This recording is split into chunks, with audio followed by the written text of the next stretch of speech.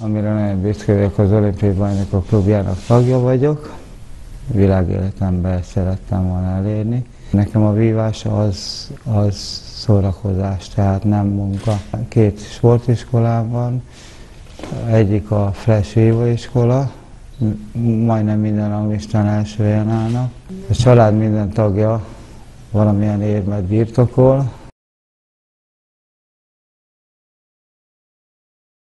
Első voltam, második voltam a világranglistán, és nem mentem az olimpiára. És akkor hoztak egy új rendeletet, hogy aki az első 2-ben van, az automatikusan megy az olimpiára. Univerziád és az olimpia, ez a 2 a hazamér. Szerencsére például Mexikóban oda mentem, elkezdtem vívni mondjuk hétfőn, és csütörtökig megállás nélkül vívtam, mert vívtam a tőrcsapatba, tőregyénibe, párbajtőregyéni, párbajtőr csapat, és vereségem szinte alig volt. Veretlenül nyertem a párbajtőr, ezért a világbajnok orosz csapat előtt, akik 2 hete voltak világbajnokok. A legnagyobb a Barcelona. Mindenki fölülmúlta önmagát, és leszaladtunk a döntőbe, de abban még a franciák is benne voltak. 5-2-re kellett nyernem az utolsó asszóba ahhoz, hogy tovább jussunk. A gyerek úgy begőzölt, hogy nekem jött, megvertem 5-2-re.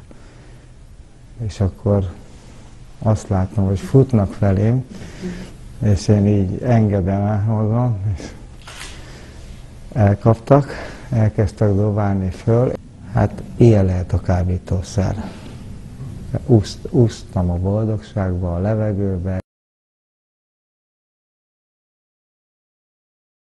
Mindig jártam orvosi kontrollra, minden évben.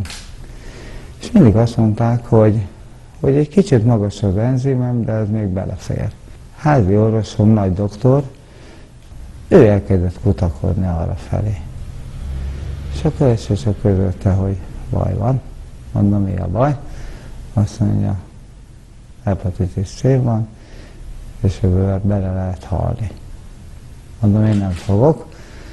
Na most 62 vizsgálatot végeztek rajtam, 13 hetet voltam kórházban. Nem ittam, nem dohányoztam soha. Amikor olimpiai érmet nyertem, akkor ittam egy üveg pezsgőt. Megyek sorba a vizsgálatokon, és amikor végeztem, akkor fölkerülök a listára. Amikor meghal valaki, 3 órán belül kell beépíteni. Bízom benne. Megkérdeztem, hogy meg tudok menteni vele egy embert? Azt mondta, hogy sok embert. Mondom, akkor örömmel vállalom. Bízanak és higgyenek. És ne adják fel soha. És fogadják el a segítséget bárkitől. Mert én nekem ez volt a probléma az elején, hogy nem tudtam elfogadni a segítséget. Szégyeltem. Nem szégyellem. Most már